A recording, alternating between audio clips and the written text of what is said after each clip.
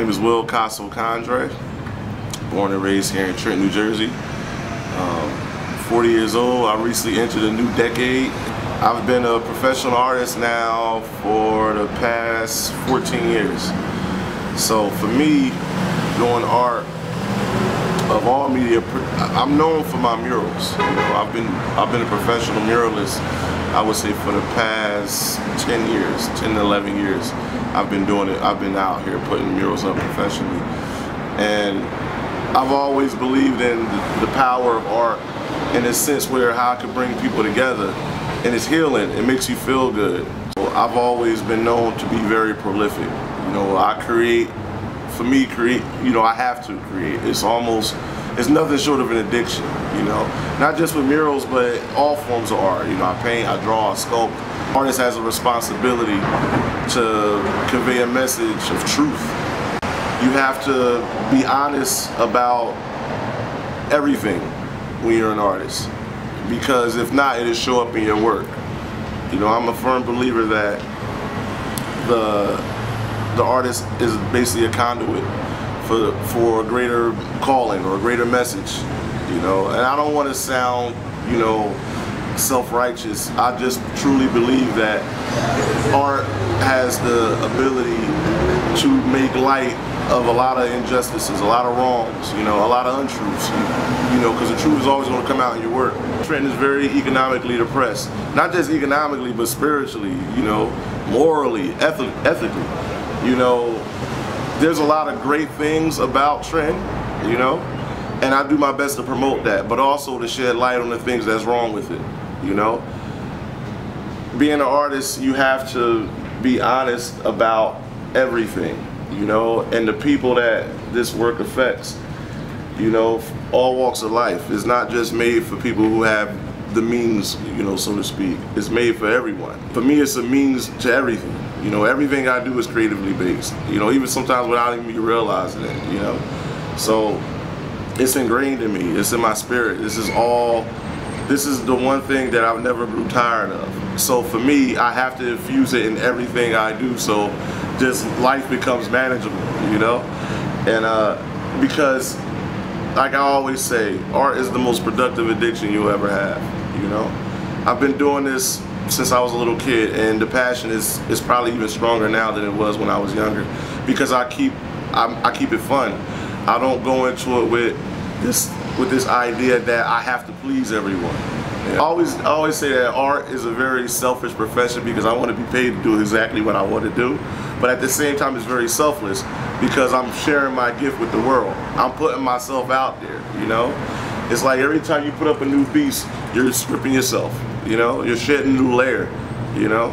So it makes you very vulnerable, because you open yourself up to all kind of criticisms, you know, and judgments, you know, and people's opinions about what is and what isn't appropriate.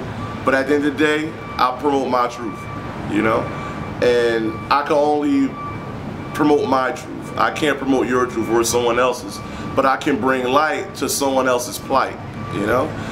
And I believe that the more we put ourselves out there in a positive light, the more good things that'll come back to us. You know, a town like Trenton has a long way to go culturally. You know, I've traveled and lived in many other places. You know, currently I live in Vermont, and most people, when I tell them that, it was like, you know, you live in Vermont, you've been a part of this city, Trenton, all your life. Like, how was the transition? And I was like, you know, in the beginning, it was a little uncomfortable. You know, it wasn't like this smooth transition. Like, I just hopped in Vermont and everything became great. It took some time to adjust. But the one thing I tell everyone is that I'm supported there. You know, my work is supported. I've matured. My work has matured. And one thing an artist doesn't want to be is stagnant, you know.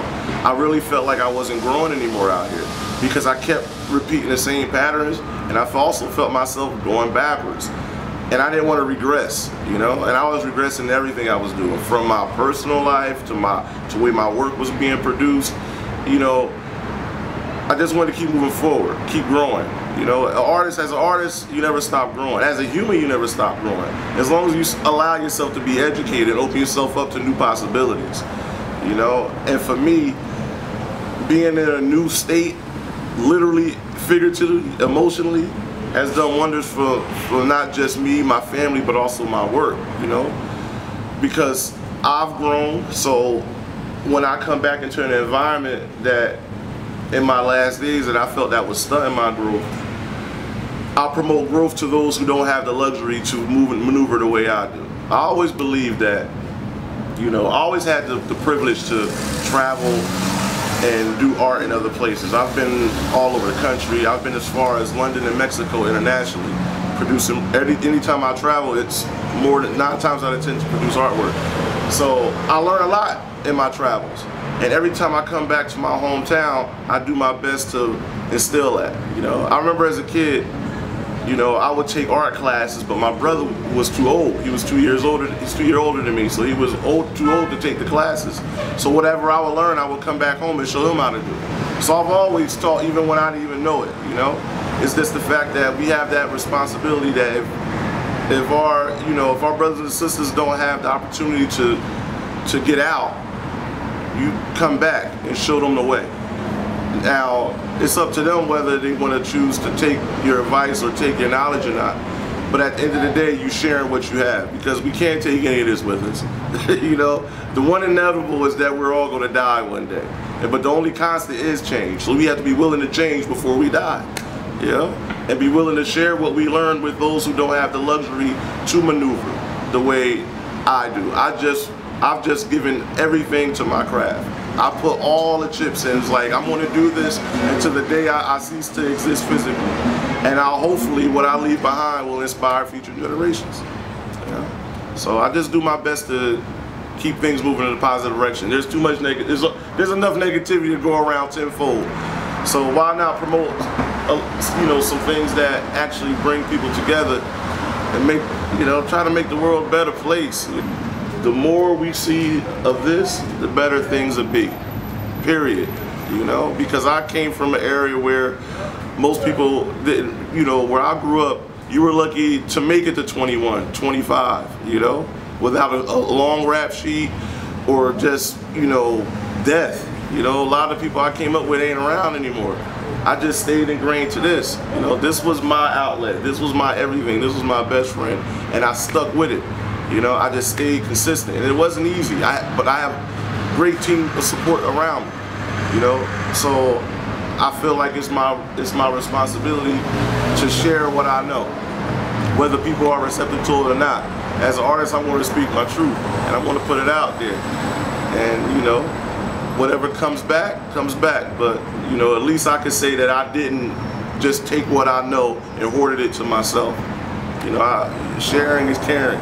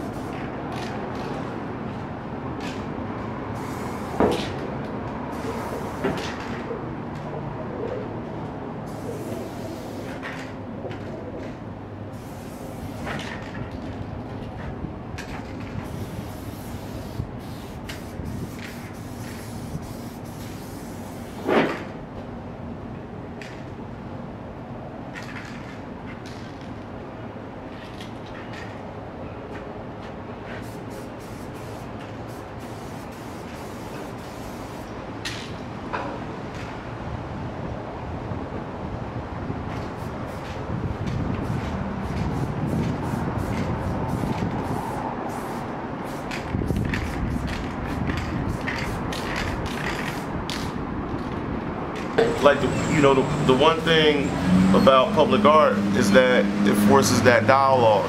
You get all walks of life that walk past a mural like this, and people who normally, probably wouldn't even communicate, start communicating. And the building block to any relationship, the first building block is communication. Without communication, you have no relationship. So if you want to heal a city or heal a community, you got to start communicating. You have communities, especially in a town like this, you can live next door to someone for 20 years and not say 2 words to them, But if I'm in a position where I need help, who I'm going to rely on? You're supposed to rely on your neighbor, right, to help you out. But how are you going to rely on your neighbor if they don't even communicate? Art helps spurs a dialogue, if anything, People start sharing their ideas, their opinions, their, everything. So you have to look at it like the only way to move forward, first thing you have to communicate, The beauty about having pieces like this up in the city is that you're getting traffic, you're getting foot traffic, road traffic, social media, it goes viral, everybody, the whole world sees it, But it is very powerful. And you also have to understand that with the power that public art wills, everyone is not going to try to use it for good. You got good and evil for a reason. You can't appreciate the good without the bad. And if you're going through the bad, it's hard to find your way to see anything good, because when you in a tough situation, everything around you is against you. But it's always that beacon of light.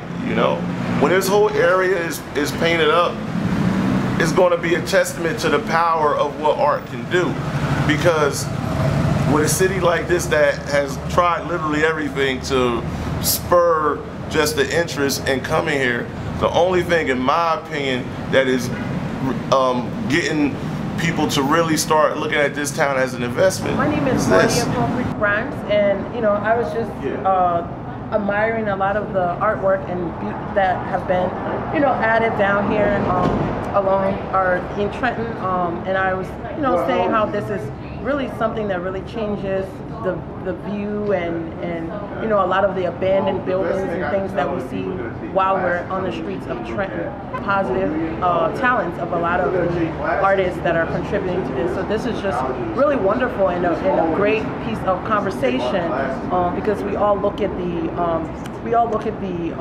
quotes and the little messages that it's sending. It's very inspirational, and it's just very wonderful to see how positive things can be shown in Trenton. But you also you just can't look at art for what it can do economically, because money ain't gonna save you. Money ain't gonna make you happy, period. I don't care what they tell you. Everybody wanna be rich, but just being rich, being wealthy starts in here, Protect your energy, protect your health, protect your family, and everything else will come, Money is just a tool. And I think the problem when we see public art, especially nowadays, it spurs the whole thing of gentrification. Because gentrification is an economic platform that wants to, bring people in, but at the same time, push people out. That's not going to help anything. But what is it going to do to the people? The people that's already planted here, The only way you could combat something that strong is through education. So for me, at this point I'm at in my life, I want to use my work to help educate, at the same time inspire, because education, is the seed for inspiration, So I feel that for me, where I'm at in my life, the best thing I can do is always, relay a positive message within the work. You can't expect everybody to relate to the image, but the words is a whole nother beast.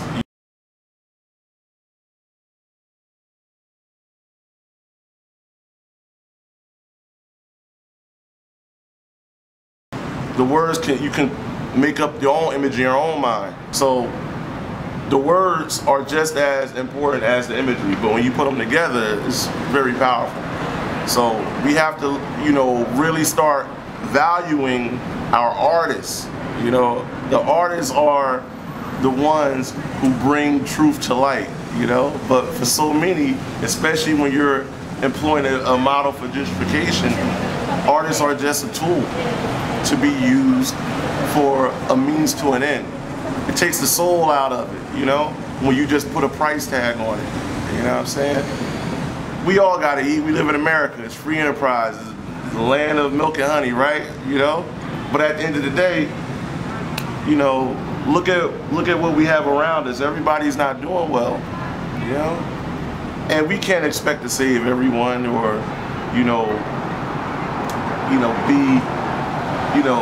be that martyr for everyone, you know? I'm not, I don't condone anyone to take a bullet for anybody. But at the end of the day, you gotta ask yourself what's more important in life. Is it building true community, really helping people, or just using them and commodifying their work to just usher in a soulless movement? You know, gentrification is a soulless movement, you know, because it's based all around money. And money is nothing but a tool. It's just like the ring in Lord of the Rings. If the ring is a metaphor for money, if you're not strong enough, it will corrupt you, you know, because it gives you these endless possibilities in your mind. But at the end of the day, it's a tool. It's no different than a wrench, you know. You need it to help, you need it to build, you know, but in order to truly build, you need community, because it's the strongest drug that's ever been created, because the whole world runs off of it. You know what I'm saying? Putting the support behind the creatives, because the one thing that creative individuals do is that we bring people together naturally. If you sing a dope song, if you play dope music, if you make dope artwork, visual artwork, it's going to bring people together. It's going to bring people towards you, because they want to know, how do you produce that, you know? And for me, it comes from the energy of the people, the energy of where I'm at. If all around you is depression, eventually you will become depressed and you will start to regress. And I couldn't take that chance, you know, because it got to a point for me where I got in a very dark place, really dark place. You know, when I look at my life now, where I'm headed, I don't want to go back, you know? So for me, Trenton, coming out here now, it's still very difficult for me. You know, it's still very difficult for me. So like I tell everyone that I run into, all my friends, all my family, is that I have to take Trenton in very small doses from here on in, period, you know?